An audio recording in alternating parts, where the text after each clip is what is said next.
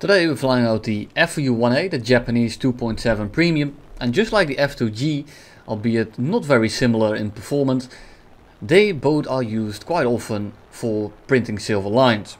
But that's not what this first game is going to be about. The first game I will get 9 kills, the second I will get 7.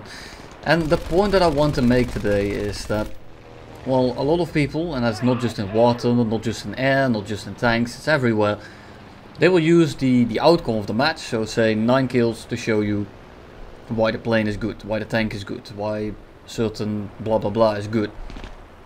And the thing that I don't like about that is, well, I will show you exactly that in this very game. The second one is a little bit more skill based, it's a little bit more showing of what the plane can and can't do. But this first one, well, it's 9 kills, so I have to of course upload it. But that's not what this is about. It's about how good the plane is and how well it performs. And, well, yes, the 9 kills are partially due to the plane. I could have done this in basically anything that has 50 cals and doesn't compress like a bitch. And why is this important? Well, really it is important because, well, I can make a video on a plane. I can do 50, 60 games, not get a single kill in any of them, and then upload the one where I get 8. Then tell you this plane is amazing, it's very consistent, because you don't see the fails, you don't see the parts where I don't get the 8 kills that I just showed you. And of course, as a content creator, you're always a little bit forced to do such a thing, but you can at least be transparent about it. A lot of people are not aware of what's going on the screen. And there's nothing wrong with that, but you are kind of responsible for it. And here we go, kill number 3, I got an assist on someone that I crit. And what is the skill required for this? Right now it's still on basically 0, maybe it's a little bit of aim. Very small amount. But any plane will work if you have decent aim and good guns. So again, it's not about the plane here. And don't get me wrong, the FU-1A is one of the best planes, well, for its tier or any BR. So don't get me wrong on this one, I'm not trying to mock the plane, I'm just using it as an example. The FU-1A, I got pretty good results with, it's an amazing plane. But what I want to show you today is that the kill count doesn't actually say anything about how good the plane is. Because if all the kills that you're getting are like these, and again I'm going to be pouncing 2 guys that are busy shooting someone else, they're busy shooting ground units. And I can tell you, look at how many kills I'm getting, look how good the plane is. And it's the same with those planes like the Naval, the 190A8 and all those kind of planes with an air spawn and a lot of guns. It's very easy to get good results with it in terms of RP, in terms of kills. Because, well, getting kills is of course good because you want to get RP. The thing is, however, how often are you going to get those kills and how good is the plane actually? Because those are 2 different things. The plane can be amazing for grinding, but the plane itself can still be absolute dog water. People very often make mistakes playing versus you, and if you have a semblance of knowledge on what you're doing, most of the time you will simply win those fights. Even if it's 1, 2, 3 kills and then the fluke match here and there, you'll get 5 to 6, maybe even 7. And then if you just keep playing until you get matches like that, especially people that only upload like once a month, not a lot of those. But what happens is you create this illusion of planes being good or you only getting high kill games. And that's also why I've been including more 3, 4 kill clips. The Hornet video that I will release very soon here is also going to be 4 kills. And most of those kills are actually decent. At least they show what the plane can do. And a 3 or 4 kill game can be much better to show you what a plane is capable of than showing you this game. And this video will be exactly about that. Because the second game will have 7 kills, but all the good kills are at the start or at the middle, and the first and the last few I normally would have cut out, but I'm trying to make a point here, so I will show you all of it. Another guy coming head on here. Have you spotted a kill yet? Well, I'm actually doing something noteworthy. I haven't, and we're already on kill number 7. There's 2 more bombers left, so I'm gonna kill a grand total of 3 bombers. Kill 2 guys that are ground pounding and attacking someone else. Kill another 2 guys that are getting engaged by 4 teammates. Head on someone that's head oning someone else. Pitch up to someone that's already in a furball.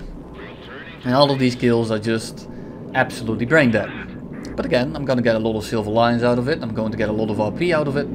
And I'm going to get 9 whopping kills. And I can advertise that, which I did. just to make a point again. And that's kill number 8. Shoot 2 rounds in the head on, headshot this pilot, and that's going to be, well, the second last kill. And now we're just gonna cruise around here, just outside of his AA bubble, waiting for him to come out, and I'm going to get it the 9th, because, well, I simply want to, well, kind of collect those.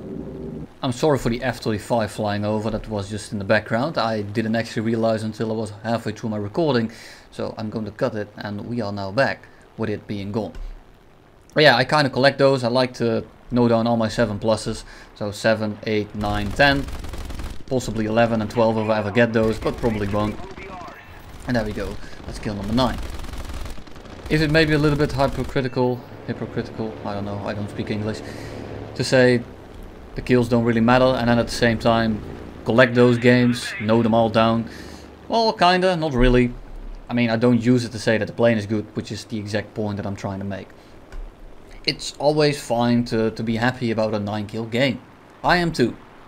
But when you're trying to make a video, when you're trying to show people if the plane is good or not, you have to be a little bit more critical about it. And it's the same with people that don't make videos, but they just post the screenshots on Discord. And then it turns out they killed 5 AI planes and 2 players. And then they say, wow, I got 6 kills, this plane is amazing. I'm getting like 8 kills per game. No, you're not. And again, the first 2 kills of this game are going to be relatively boring. But now I want to show you on what this plane can do and how you will work with an advantage, disadvantage. And that was just my screen freezing, that wasn't you. And now I'm in a little bit of a bad spot, because I was getting a little bit overly aggressive. I'm trying to get some... I was just flying it as aggressively as I could, trying to get high kill games, because I was simply farming them at this point. And that's why I took out this thing. As I was trying to get the most boring gameplay possible, just for this video. But now, I'm actually having to do something. There's a Yak 1 coming for me, and while the FU-1A is pretty good, and it's amazingly fast, it's also amazingly boring to play that way. So what I'm going to do now is I'm going to pick up some speed here and I'm going to be trying to reverse this guy. Is that a good idea? Probably not. If he had played it right, I 100% would have died here, but if I played it right, I would have fallen asleep and left him in the dust by simply running away.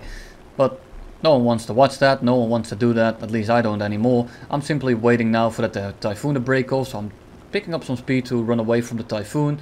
So he gets bored, he flies away, and then I will try to start dogfighting the Yak 1B.